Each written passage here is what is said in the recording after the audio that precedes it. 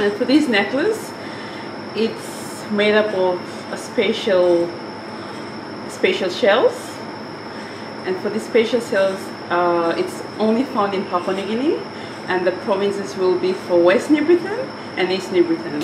For this one, it's a shell money or a traditional currency for West New Britain province, and Kimbe is the town.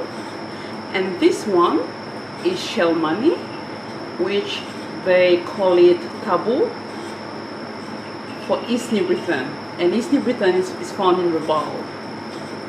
The town is Rabaul. And for these two provinces, they use it.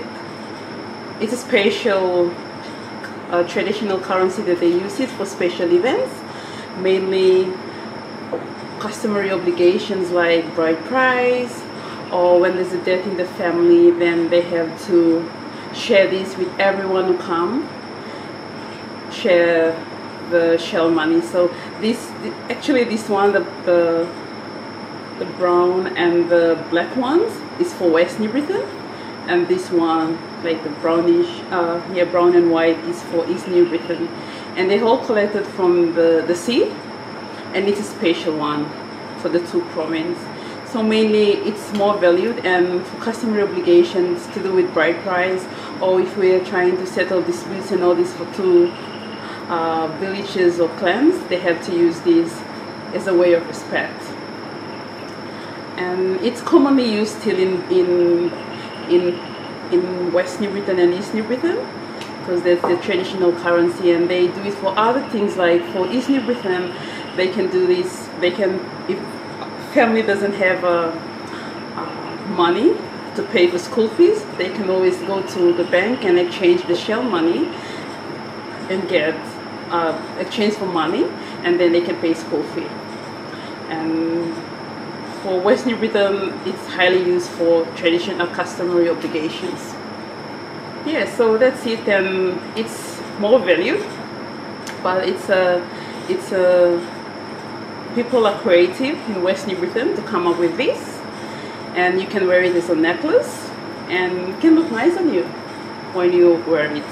And tourists or whoever, a foreigner comes over to visit and all this, and when a Papua New Guinean give you this one, it's from the heart. They're giving it to you, and it's a memory for you, or a souvenir for you to take back to your country. Bride price is, there's a two-part to it.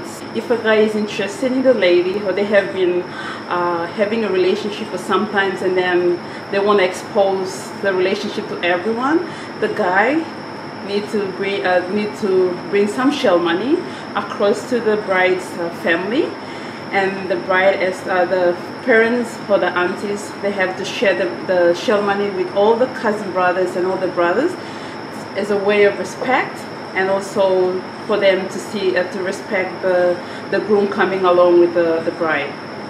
And then the next one, if they're prepared now, then the next stage is for them to the guy have to prepare shell monies again, and they have to bring it over to the lady's side for an exchange of the lady, as well as some food and some household things that the lady gonna take over to start off the new family.